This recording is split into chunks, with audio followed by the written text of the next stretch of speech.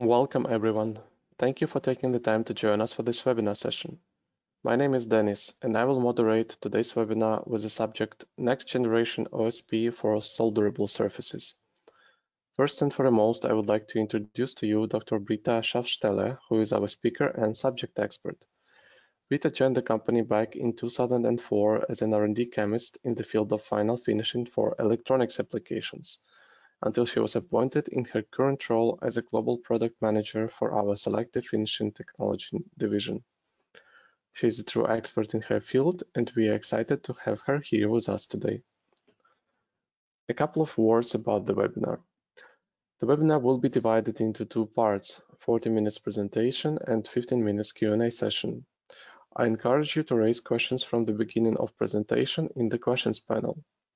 Your questions will be visible only to me and Britta, therefore do not hesitate to ask any related to the topic question.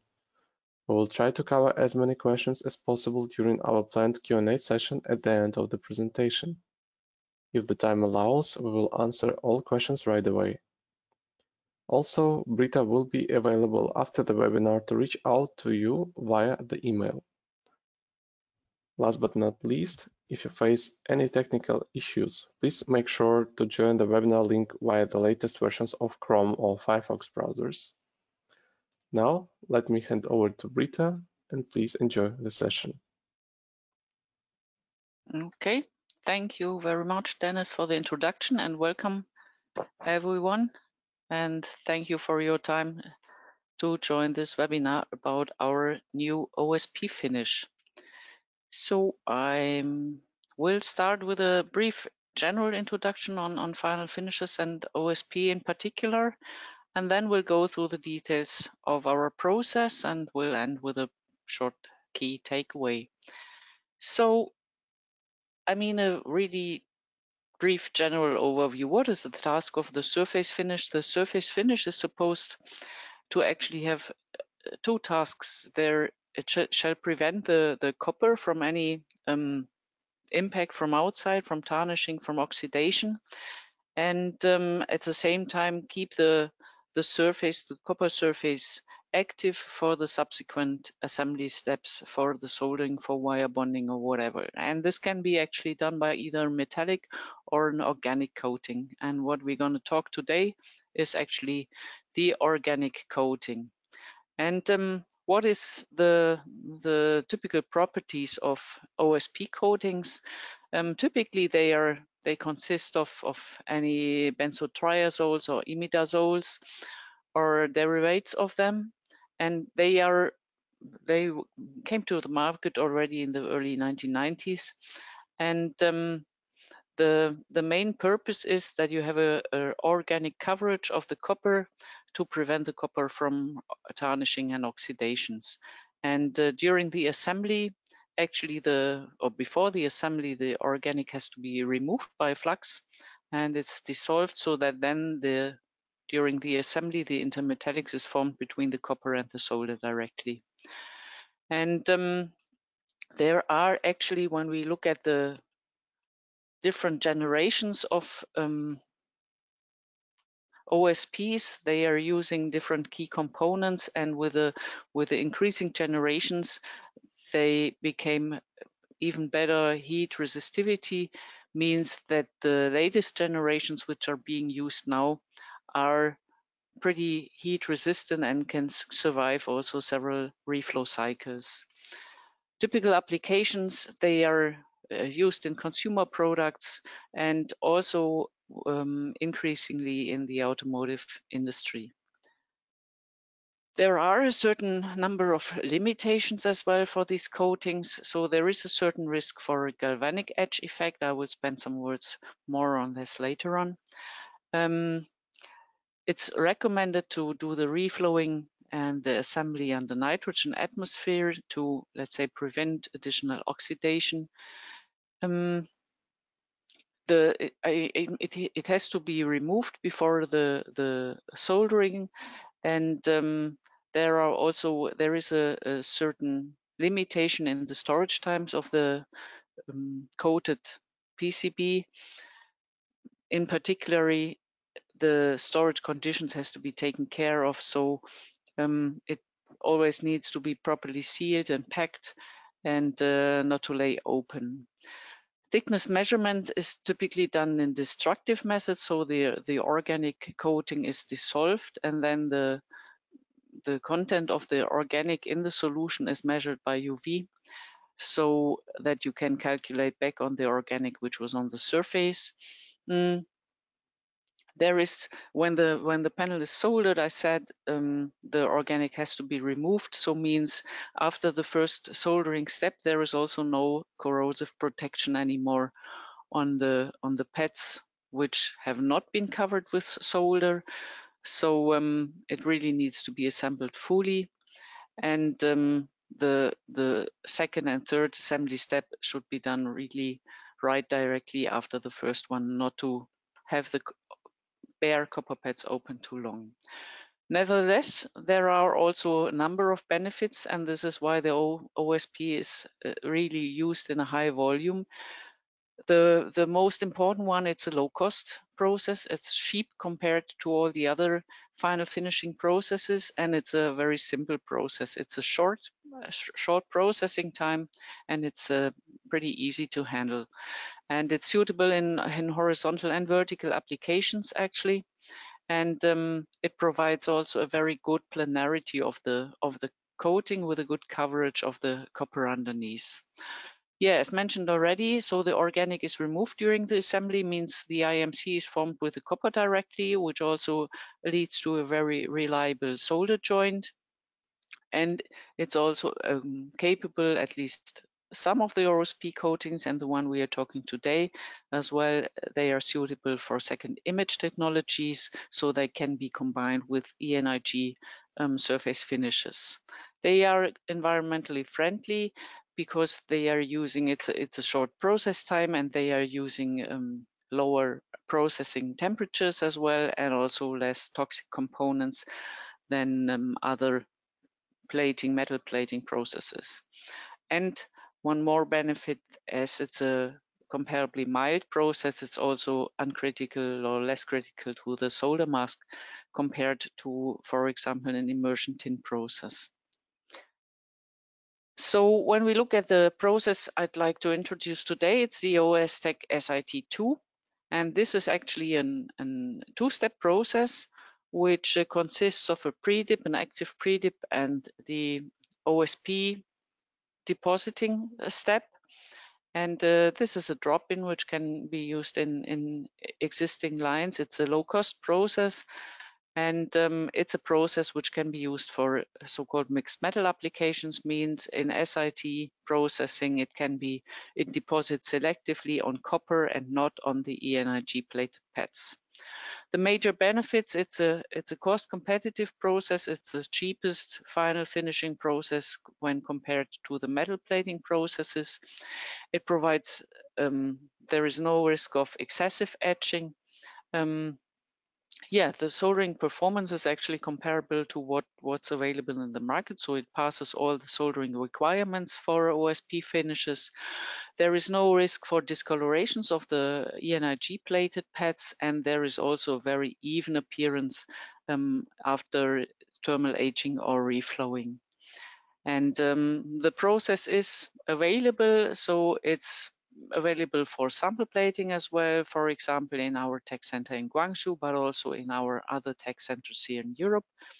And it's currently under qualification in various customers in Europe and Asia. So let me go a bit more into the detail for this process. So this is the process flow that we look at. So it starts with an acidic cleaner, and then followed by a micro-etch system, which is actually a dedicated micro-etch system for the OSP coating, as it provides a very leveling, copper leveling properties and provides a very smooth copper surface.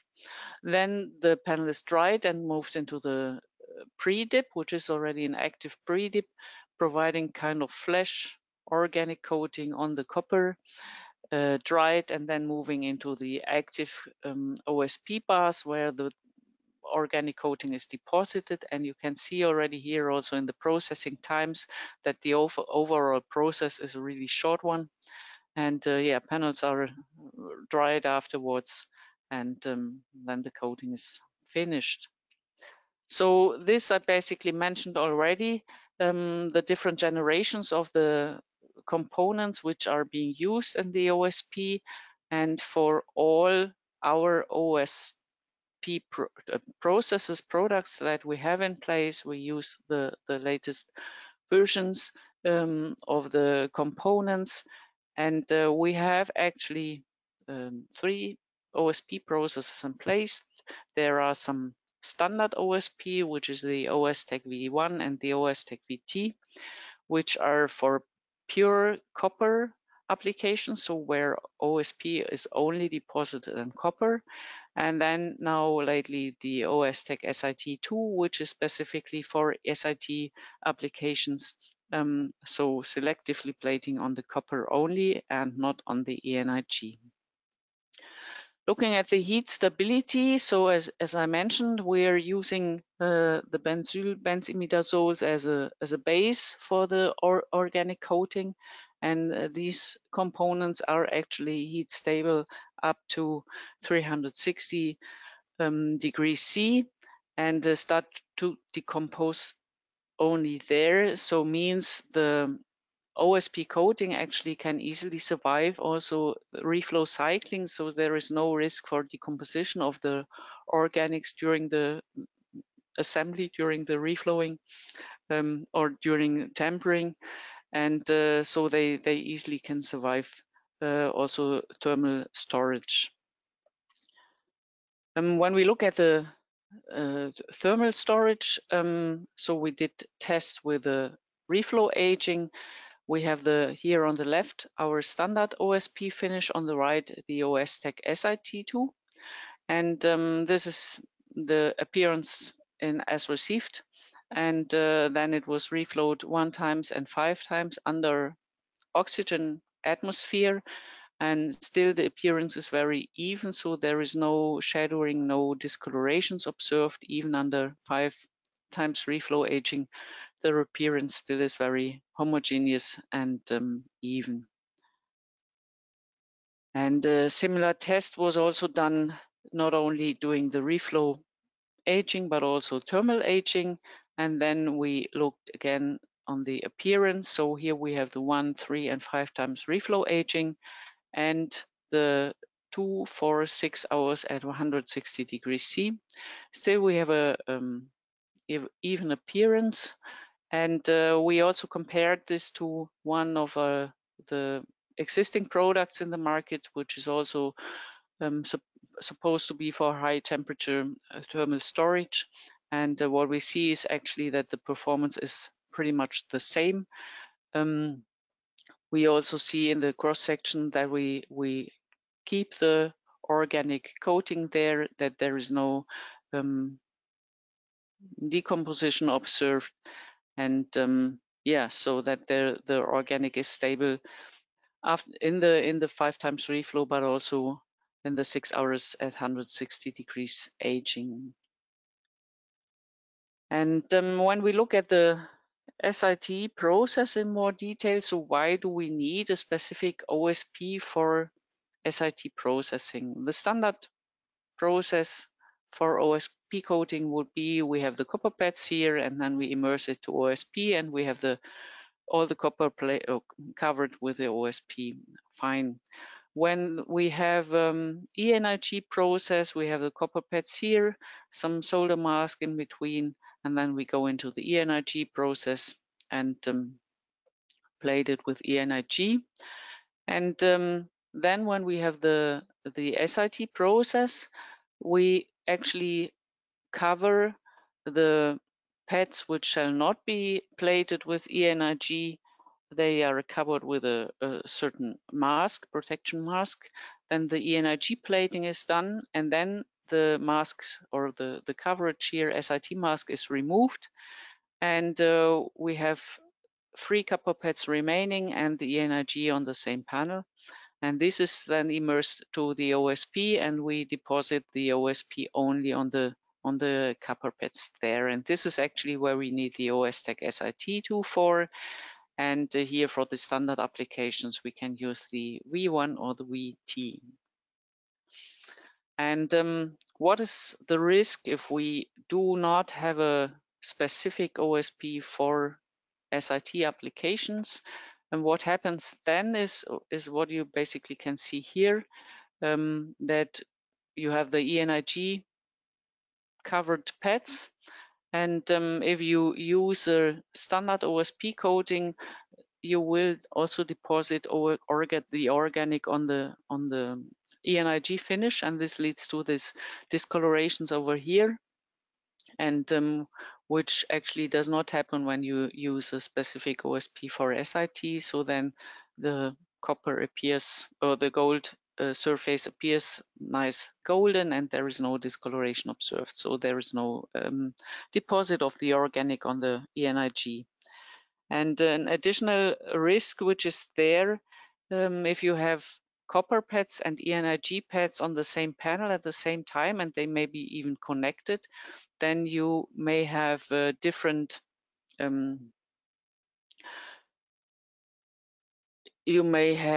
potentials on the pads, on the copper pad and on the ENIG pads, and different potentials on copper pads which are connected to ENIG and which are isolated, and this can lead to excessive corrosion or etching on the copper, so that you have a kind of differential etching, so that you have some pads which are connected more etched than the other pads.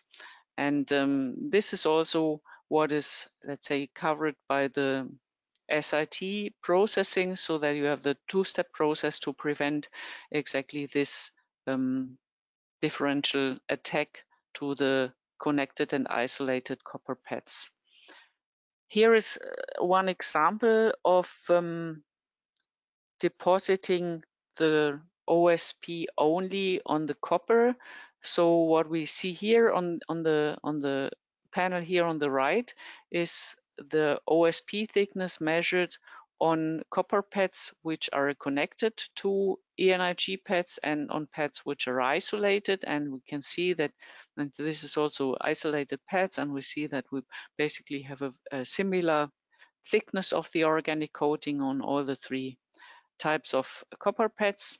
And down here we also did measurements of the OSP on the copper, which is on the copper pads and on the ENIG covered pads, and this is given in such so-called reflection units. So this was a kind of non-destructive measurement where we use a fluorescence measurement with a UV light source and then measure the reflection. And based on the reflection unit that you measure, you can correlate with the organic which is deposited on the surface.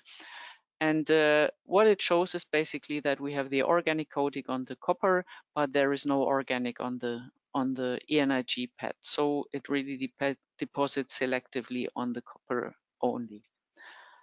And one more result is shown here as well. So this was some electrochemical study checking the difference of the standard OSP with the SIT OSP to see again the edge effect also of the OSP process onto the copper when we have connected and isolated pads. And here copper pads were measured with a varying ratio of the size, the area of the copper area and the ENIG area. So it was a ratio of 1 to 10, 1 to 1 and 10 to 1 copper area and ENIG area, and this was done actually with copper and nickel and copper and ENIG. And then the current density was measured during the attack or the immersion into the OSP solution. And what we actually see is that with a standard OSP, the V1, which is here in dark purple, we measure quite high values, in particular when we have a high nickel to copper ratio. And the effect is even stronger when we have just nickel and not ENIG. And that for the SIT OSP, we actually have very low values. So really, this also shows that we have a very even attack to the copper independently if the copper is isolated or connected to ENIG pads. And here is one more data also to show the impact of the copper that we introduce into the OSP. I mean, there is a certain dissolution of copper during the OSP processing, means the copper enriches in the OSP solution. And the question was, okay, how much copper can we bring into the OSP solution until it really starts to redeposit? And this shows actually the copper concentration into the solution and the plating thickness here. And we can see that up to 350 ppm of copper, actually we have no risk for any defects. What is shown here in red circles, so these are the points where we see some pads are getting discolored, so getting darker. And when we measure the surface components on these pads, we also can find copper there. So on these red spots or the dark pads here, we can find some copper.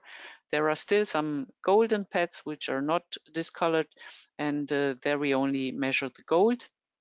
But this only starts to happen at 350 ppm. So up to 350 ppm, we have actually no risk for redeposition of copper on the gold, and for any discoloration means we have a very broad, wide working window in terms of the copper content in the OSP solution.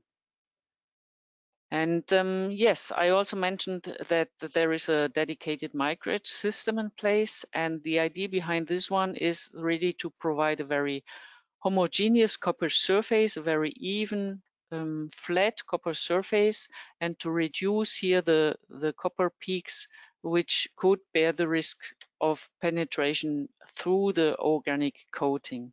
And the process that we have in place here is called copper treat, and it's a polishing etch, also to kind of level the incoming copper quality. So basically, if you come into the process with different copper roughnesses, it helps to level them to a same roughness, so that you have always the same performance of the organic on the copper, independently of the copper quality that you bring in. Typical features are it's a mild edge rate, which can be adjusted also to low edge depths down to 0.5 micron. It provides a very smooth and flat copper surface. It additionally also gives a certain oxidation prevention. So you see here in comparison a NUPS etching after NUPS etched copper surface after certain holding times, you see some oxidation on top, and using copper treat, you have still a very clean copper surface. It can be applied in vertical and horizontal, and it's also suitable for a flat or spray bar. And here is also showing the roughness values for the copper treat etches compared to the as received incoming roughness, and comparing also to the roughness that we create with a standard Caro-8 micro-etch. And you see that it really smoothens the surface a lot and really gives a flat copper surface. And this also shows this quite nicely. So here's a comparison picture using the micro-etch, where micro-etch C, so a Caro-8 based micro-etch, and this still gives a certain roughness of the copper. And what the OSP does is actually that it lays on the surface, but if you have a rough copper, there is a risk that the copper penetrates here through the OSP and reaches the surface and oxidizes there. and that's the reason why we look for the leveling properties of the copper to really have a smooth copper and a homogeneous and dense OSP finish here. And what we also can compare here, the one-step process and the two-step process, where we have with a two-step process actually a even better homogeneity of the organic coating. It's really very flat and even compared to a one-step organic OSP process. Okay, so then some more insight into the differences also on the edges. We are comparing here wetting balance tests with a Kara-8 edge and with a copper treat edge. And this was done looking here at the T0 values after different aging conditions. So after 1, 2, 3 times reflow aging under nitrogen, and then also after humid aging. And here, comparing the T0 values, there is actually not much of a difference between the two edges. When we look at the F10 values, then there is a slight difference being observed here, in particular for the humid aging. So the reflow aging actually is very similar for both, but for the humid aging, we see a slightly worse tendency for the wetting balance result for the humid aging, and this is actually also the risk we see, that if you have a standard edge, you have the risk that you might have a inhomogeneous organic coating or even copper reaching the surface, which then could cause potentially soldering issues. Okay, so then finally, let's look into the overall process performance of the OSP finish. And this is actually showing, or what we did testing here was a wetting balance test, solar flow tests, and de-wetting tests, and also some tests on solder joint reliability, cold ball pool bullshit test. And what we also did test was solder joint reliability of the ENIG after the OSP, just to check that when we run the OSP process, that we do not attack the ENIG finish and that this still performs well after the full process. And all the tests were done in as received after 2 times IPHC reflow and after humid aging. And what I can say is already that they all passed. So some words on the wetting balance test that we did. So the wetting balance test was performed according to the J standard 003, which is the standard soldering test for PCBs. And we were using a SAC 305 solder. And yeah, with the standard conditions, a standard test coupon here as defined in the IPC specs. And these are the results to show. So humid aging 1 and 3 times reflow was done here. And it basically shows that the T0 F10 values are all on the same level. They are all passing the requirements of being below 2 for the T0 and above 6.4 for the F10. And yeah, there is actually no variation on the different aging conditions. They are all on a same level, on the consistent level. The wetting test was done, meaning there was a solder printed on the pads and then checked for any de-wetting on de-wetted areas on the pads. And so here we were comparing our SIT process here in blue with our standard OSTech V1 in green, and also a competitor process in the market. And what we're looking for is the area of de-wetting, which shall be here below this specification value, and shall be the lower the better. And basically what we can see is actually tested was 2 times reflow and under nitrogen and also under oxygen, and basically also shows that here we have a good performance, achieving the target requirements and being in the same range as the existing OSPs, which are already in the market. And finally, solder flow test was done using solder float test coupons with the through holes here, and then checking the solder penetrating or moving through the PTHs up to the surface. And this is actually again comparing our standard OSP with the SIT and the existing other processes in the market. And also here we see that we can achieve the same performance with the existing processes, sometimes even better. And so it's actually passing all the requirements in terms of the solder wetting performance. Looking into the solder joint reliability, we did the cold ball pull test and ball shear tests, and these are typically done on test coupons we are using, where we have a 380 micron solder resist openings and attaching 450 micron balls of a SAC 305 solder here as well. And we do the testing actually for 30 balls per condition, and then check the force which is required to remove the balls and also the fracture modes that appear.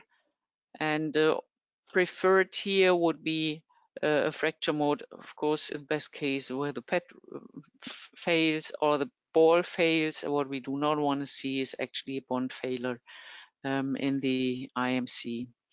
Ball shear tests were done as well. So a similar approach, it's a similar test coupons, the similar solder balls which are used, and we are actually doing here a shear testing, and then also look into the fracture modes, how they look like, and how much of if the fracture takes part in the solder ball or at the IMC. And these are the results. Finally, only ductile solder joints were observed for both for the cold ball pull testing as well as for the ball shear testing. And again, we see that for humid aging and reflow aging, the same performance can be observed. So there is no tendency that any of the aging would lead to a loss of the solder joint reliability of the surface of the final finish. And finally, this was what I mentioned, was also done a test of the ENIG reliability after the OSP process, because there is a certain risk if you go through the OSP process. You see we have a acid etch, we have a micro-etch system, and then we go with the OSP. And the question was just to see, okay, do we have any effect on the ENIG coating? And here also a ball shear test was done. And again, we only see a fracture mode of 2, so just ductile fractures. And this is comparing a test set which was without the OSP process, so just the ENIG. And here on the right, the ENIG after the OSP processing, and 1 times and 3 times reflowed.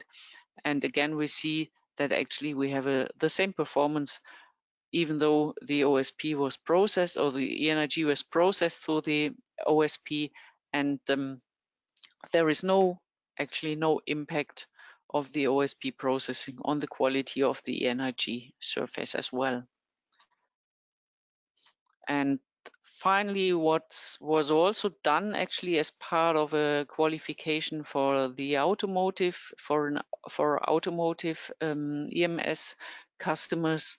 So they checked our OSP finish in comparison to other processes in the market, also for press fit applications. And this is just the summary of the force in and force out values which were tested there. There were different aging conditions also as received and 2x reflow aging. And it's comparing the different finishes here. And what we actually see is that our finish here in the middle achieves the same level of values that other finishes in the market can achieve. So this actually was approved also for these customers. And the same is true for the press out forces. So they are on a similar level like the other finishes and could confirm the performance also for press fit applications. And finally, also electrical testing was done, electromigration and surface insulation testing, showing that there is actually also no big impact of the copper, showing just minor increases compared to the bare copper here in red as a reference. And there is actually no strong impact of the OSP on this one. So what I'd also like to show is a comparison study of different final finishes in terms of solder joint reliability after long-term storage.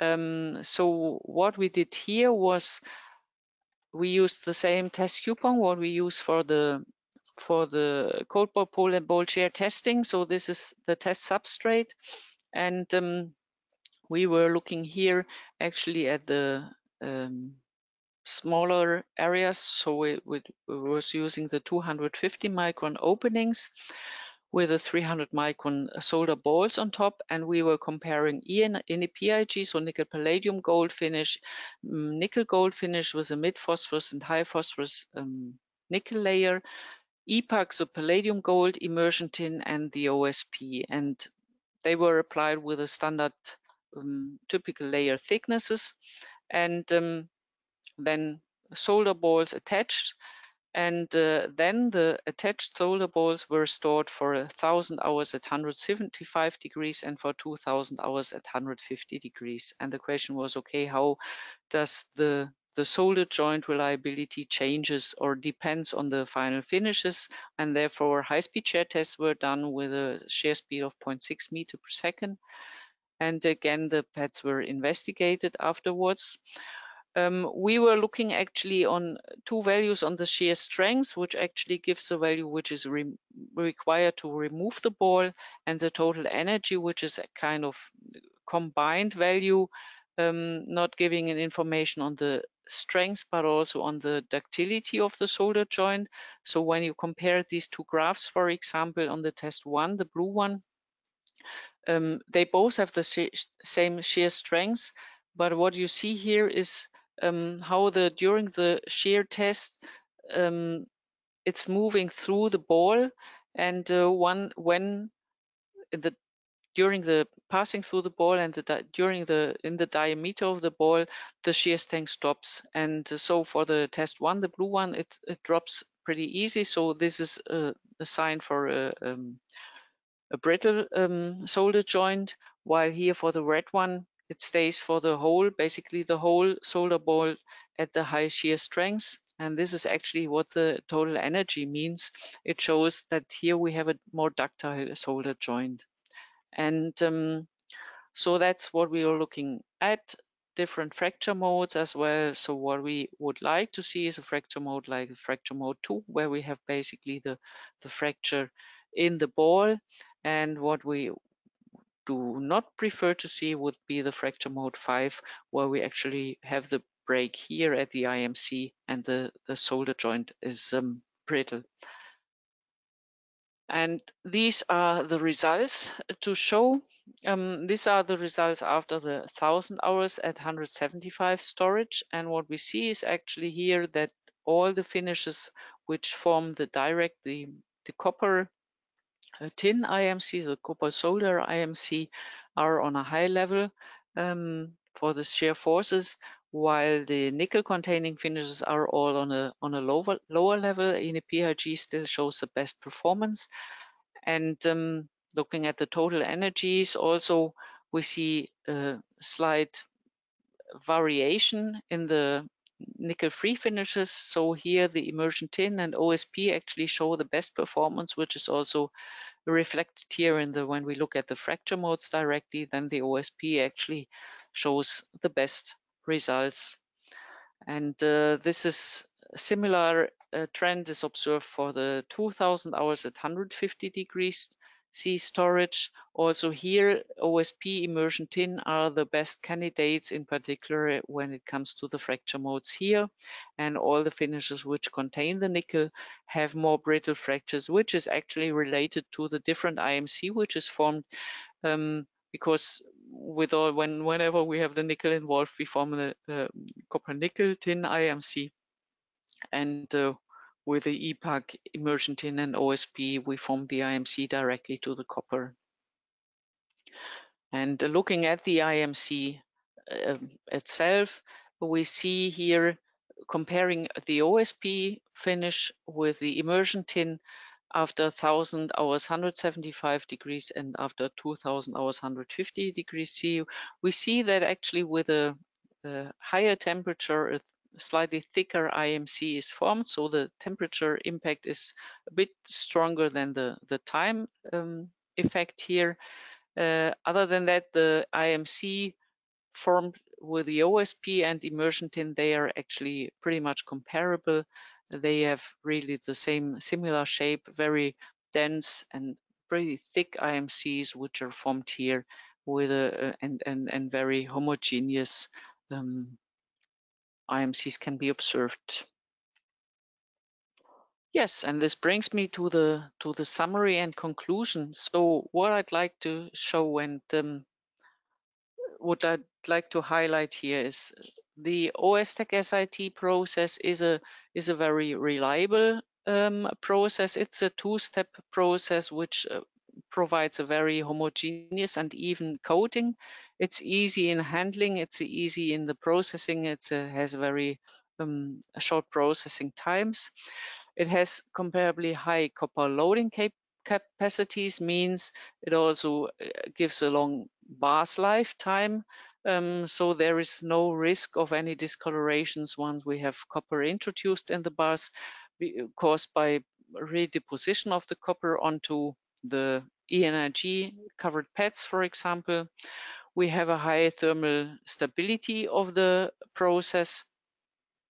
There is no risk of decomposition of the organics during any storage or assembly procedures. We have no discoloration of the gold-plated pads. All the soldering requirements are passed, so all the, let's say, solder wetting, solder joint reliability tests were confirmed to work out. So all the standard requirements can be fulfilled. And yeah, we have a very even appearance. There is no discoloration observed even after aging, after thermal storage. It still appears very homogeneous and very even. And with that, I thank you for your attendance, for your interest, and I'm available for questions now. Okay, Britta, thank you. It was a real pleasure to follow your presentation. Indeed, it's time for our Q&A session. So thank you, Britta, again. We received many questions, so I would like to remind you that we will cover as many as possible during our planned Q&A session right now, and all of the rest will be answered by Britta after the webinar via the email. So let's start with question one. How is the performance, if not the polishing edge, but standard edge such as an APS or Caride is used? Yeah, I mean there is so there's one slide I showed with the wetting balance test comparing Caride and the polishing edge, the copper treat edge. What we expect is basically that in general they show the similar performance. Just for the when you use a Caride or the NAPS edge, there is a higher risk that the OSP is uneven and maybe even copper reaches through the OSP and reaches the surface, and that would then maybe lead to oxidation, which could lead to poor soldering results. Actually, with when we compare the NUBS edge and the Caroite edge, the NUBS even creates even rougher copper, so there the risk would be even worse. That's why we actually strongly recommend to use the copper treat edges where possible, because it really provides prevents this such an issue and provides a very smooth copper. Yes.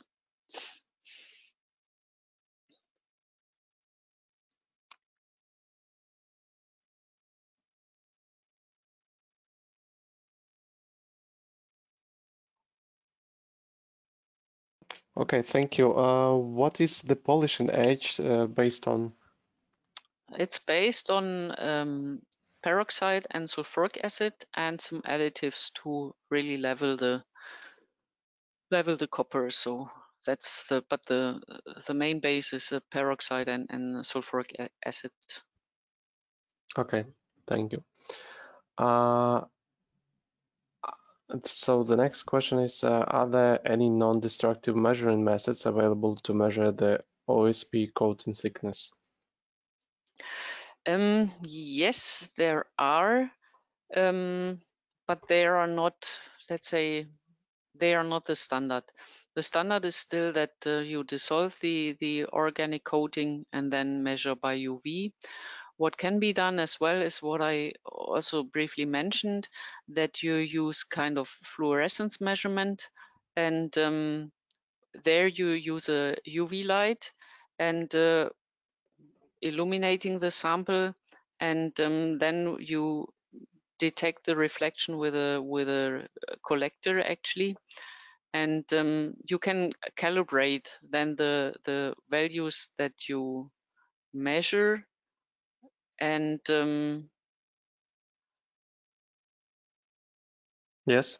yeah, you can calibrate and then basically calculate back on the thickness and the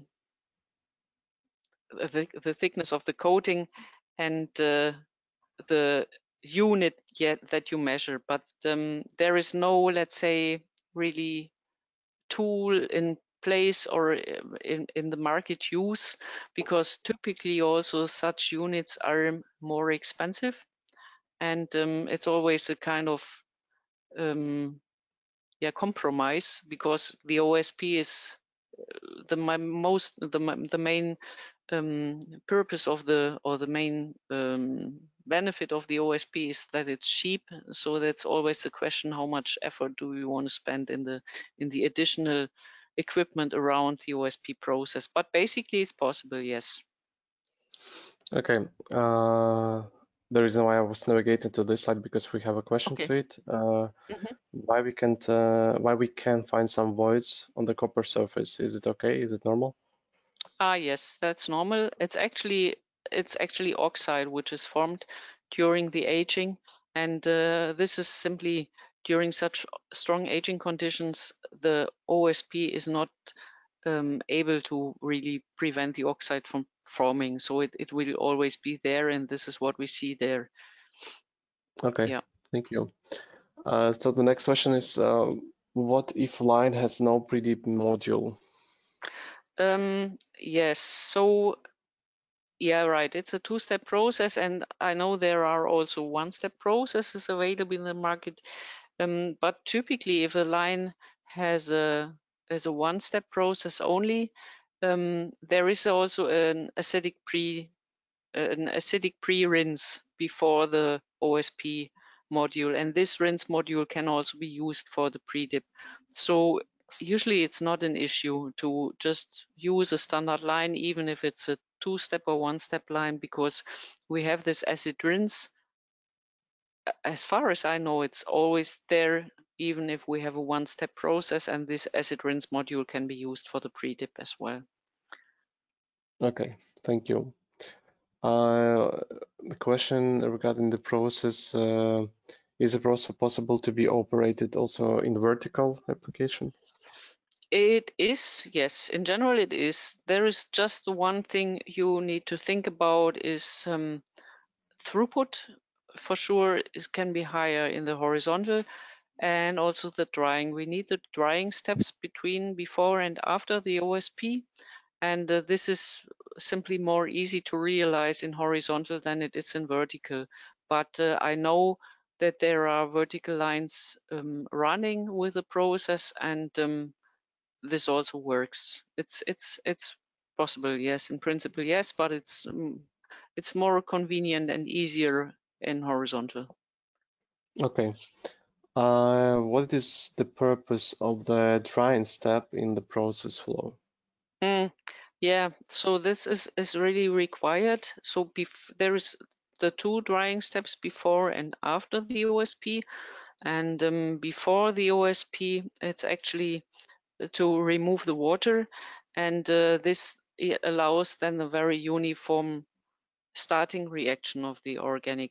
And if we go with a wet panel into the OSP, we might have an inhomogeneous deposition. And then when we come out of the OSP, we also need to dry again before we go to the rinses, because otherwise we might drag in the OSP solution into the rinse, and this would lead to an acidification of the rinse. And finally, this would have the risk that we redissolve or thinnen the deposited OSP, and yeah, reduce the OSP coating again. So that's why we dry before and after the OSP. Okay. How could be the OSP layer stripped? Oh, that's it can be stripped actually with acid, with a assembly acid. So that's a pretty standard possibility. And we actually also have a kind of stripping cleaner for that available to strip the OSP solution. That's, yeah, that's easy. Okay. We've talked a bit about this, but maybe briefly again, what is the benefit of a two-step process or one-step process? And one step sounds easier, isn't it better? The one step, yeah, it's yes, it sounds easier. The benefit of the two-step process is actually that that's at least our experience, that the working window is wider. With a two-step process, the whole process is more robust. We have a lower risk for this galvanic attack. We have a better we can achieve a better homogeneity of the coating, and it's also less sensitive to the line configuration. So it's a when we have the two-step process, it's not so dependent on the rinsing and drying, the configuration that the customer has in the line, and it's therefore, in fact, it's more easy to use as a drop-in for existing lines. So you do not have to, for the one-step process, you really have to adjust more than you have to do for the two-step process. Actually, it's even it's two steps. It's more easy in the end in the handling. Okay. What is the shelf life of the final finish? For the OSP, yes. So that's, I mean, the OSP is not an immersion tin, or it's not a metallic layer, so it's still kind of sensitive to the atmosphere, and that's why it's also important to, when you need to store it, to really pack it properly, dry and clean. And if this is taken care of, then it's possible to store it up to 12 months. But it's definitely more sensitive to the atmosphere and to the packing conditions than any of the metal coatings is. Okay. Can the drying between OSP and rinse be done by hot air? Yes, this is something which I know is done some customers where they use vertical. It's actually not the preferred way, because when you do it by hot air, in particular, when we go do the drying after the OSP, there is a risk that you crystallize the organic on the copper, and therefore we always recommend to use the horizontal and to use sponge rollers or air knives, cold air knives, to do the drying. Okay. So what is the difference between the OSTech V1 and the OSTech SIT2? Yes, it's both OSP, that's for sure, and the V1 is really just for the copper applications. The SIT2 actually can do both. I mean, it was developed for the SIT applications, so where we have mixed metal, where we have copper and ENIG at the same time. But of course, you also can deposit the OSTech SIT2 only on copper. So it's a more universal process compared to the OSTech V1. It's the next generation compared to the V1. V1 is the simple one for really just copper. It's not capable to plate on mixed metal on SIT, and the OSTech SIT2 can do both. Okay. So the next question, there was a fluorescence measurement mentioned on page 14. How does it work?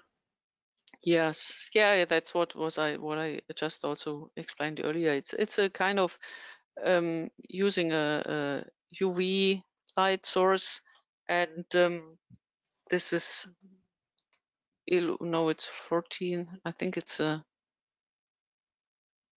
I think it's what was a different page, but anyway, Okay. it's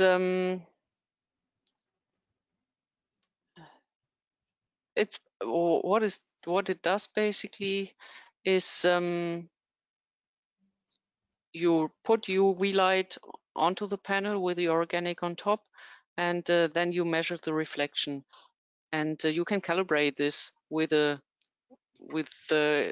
another method, like either FIB or the standard measures tool where you dissolve the organic, and then you can get a calibration curve and let's say align the thicknesses that you measure with another method with the UV reflection units that you get, and with that it's possible also to get an idea on the organic thickness with a non-destructive, so with a UV reflection method.